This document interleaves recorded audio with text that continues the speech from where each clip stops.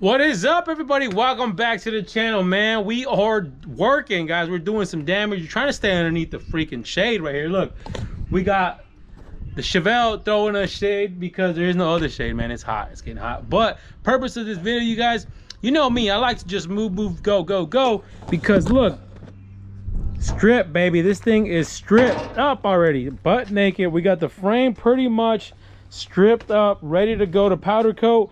But before we get carried away, I wanted to show you guys one thing. I don't know if I've ever talked about it when we go doing these frames off, because some of these cars are worse than others. Now, mind you, this is actually one of the better cars that I've seen that's not too bad in these areas. Is these guys right here, these body mount holes. You guys can see the pitting. You see the pitting and the rust already kind of starting to eat away at the metal. And like I said, I've seen it to where these things are like completely gone, like almost like somebody took a bite out of it. This is actually, like I said, one of the better cars, and you can see it's starting to happen, but there's still a good piece of metal there.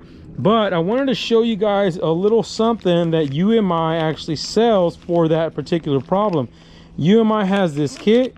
It's just a body mount kit, and it basically is a big old washer slash piece of metal that you're going to weld in place right there to try to help or prevent that, or even I guess you can say basically recreate that opening for your body mount.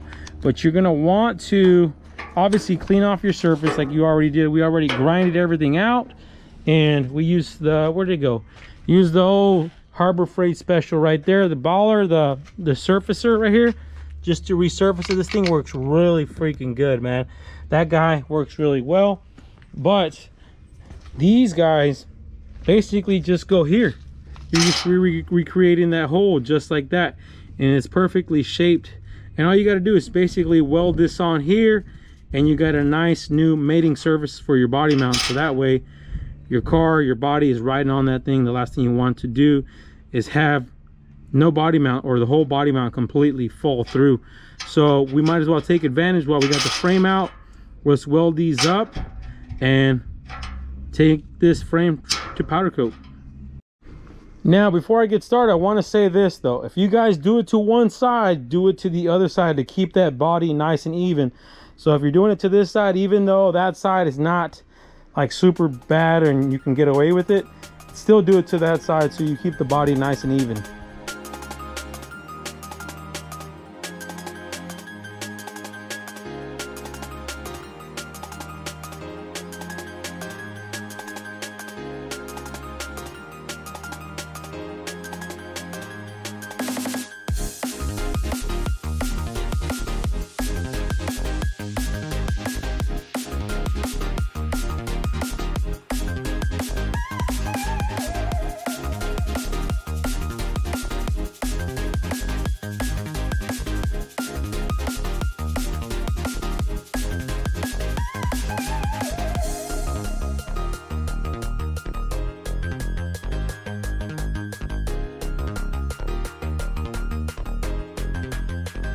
All right, not perfect, you guys, but they are all in there.